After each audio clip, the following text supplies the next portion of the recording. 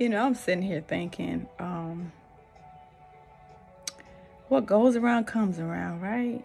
And sometimes we find ourselves in situations and we're like, I don't understand what's going on. It don't make sense. I was thinking back to a time where I was being cheated on pretty much, right? And there's a time where I was on the other end, like I was a side chick. There's a time where there was somebody else, that it was being done to me. And in both cases, one case I just didn't know. Like a lot of times, females be getting mad at the main girl, but sometimes the main girl don't know. Like I literally was in a relationship with somebody for years, and I just did not know. Like they was out there making babies, they was just doing all kind of stuff, and I literally did not have a clue. And we got to the point where I knew something was going on. But I couldn't wrap my head around it, and it got to the point where we was just pretty much roommates. You was doing this thing, I was doing my thing. We just living together. And then on Christmas Day, I was like, you got to go. And I never looked back. But looking back on everything that was happening while I was in that situation, the signs were all there, right? I remember one day, y'all remember when Blockbuster used to be open? So apparently, he took my kids to Blockbuster to get a movie, and maybe the side chick must have saw him with my kids and was saying something. My daughter was trying to tell me stuff, and I couldn't understand it. When I asked him, he gave me some lie.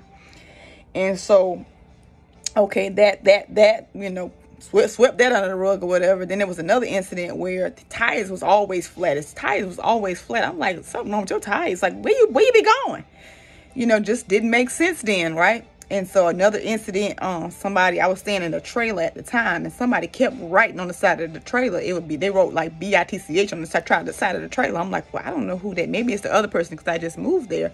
So I'm like, well, maybe they got me mixed up with somebody else because I don't know why they would be saying that to me about me. Like, what did I do to them? Didn't know, didn't have a clue.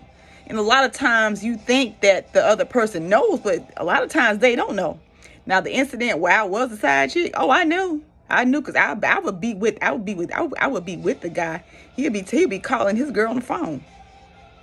Straight like that. So how can I, what I'm saying? I'm telling you, what you do comes back to you. It does. What you put out there will come back to you, and you just be sitting there looking like, I don't know, understand why this. But I had became so numb to everything, to whatever you did to me, I just did it back to you. That's how I was, right?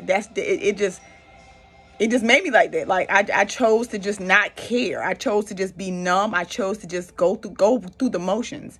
And when that relationship ended, I had got a car in my name for that person. Never do that unless that's your husband, and then you might want to think about that too. I don't know, to each his own. I'm just saying, I got a car for this person, right? And so I didn't want the car because I already had a car at the time. I couldn't drive two cars at the same time, nor did I want two car payments. So fast forward, the people was calling. I'm like, so I got to reach out to this person. They mad, they bitter, they whatever. They was just talking junk, like I was bothering them. I'm like, look, the car in my name, the people calling, like, so what you gonna do? They said something rude, something nasty. So I gave them, I asked them to bring the car, bring the car back so I can figure something out. Didn't want to do that, so I had to report the car stolen. So because it was stolen, because you didn't want to bring it back and it was in my name, so that's on me.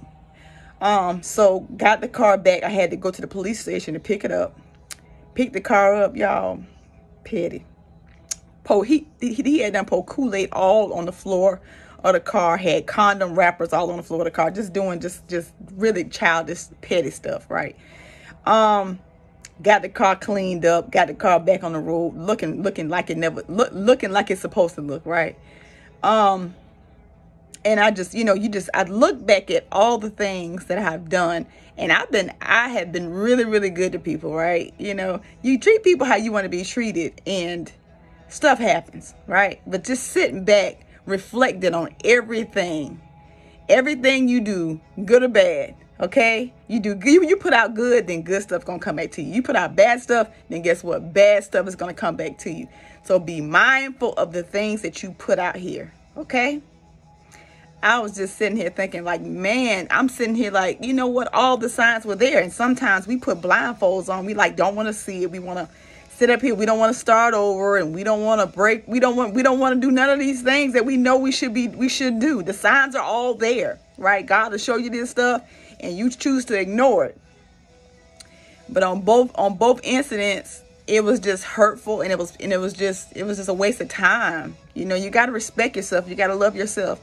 And stop being mad with the other person because you don't know. Sometimes they don't know. In my case, I just did not know. I just didn't. You know, and you mad with them for what? You want to fight them for what? You cussing them out for what? That same thing they do to you, they do with you, they'll do to somebody else. If they cheating with you, guess what? You get in a relationship with them, they're gonna do the same thing on you with somebody else. So just think about that. We don't think about that stuff. We just be so caught up in whatever this temporary feeling, because it ain't no love. Wasn't no love nowhere, none of this stuff. Okay, it wasn't. It just was not. It was a bunch of broken people breaking each other even more. And I'm sitting here thinking about, man, the signs was there, but I just choose not to see them.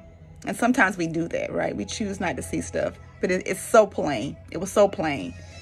But it's hard to see the picture when you're inside the frame. It's hard to see the picture when you're inside the frame. And man, I'm so grateful and thankful for growth. I'm so grateful and thankful for everything that has happened in my life, because it made me stronger. It made me better, and it gave me some lessons that I never would have learned without those things happening. I love myself and I respect myself, and I stand on everything I did. Not in it, I stand on it. Right? When you know better, you do better. I'm not here just talking to be talking. When I'm telling my story and trying to help young ladies, I've been there. I've done that. You just don't even know half of the stuff, right? You just don't know half of it. I have so many stories to tell you, right? I know I can help you. I know what it looks like not to know who you are, not to look in the mirror and just be numb, right? I know. I'm telling you, I know these things because I lived them. That was me until it wasn't. I got sick and tired of the story ending the same way. All the stories end the same way. Me hurt, me hurt, me hurt, me hurt, right? Until one day, I was able to be alone with myself and get to know myself and love myself and put God first. I had to set the foundation with God, have a relationship with Him, have a relationship with myself. He introduced me to me, right? And from there on, you see what you see, right?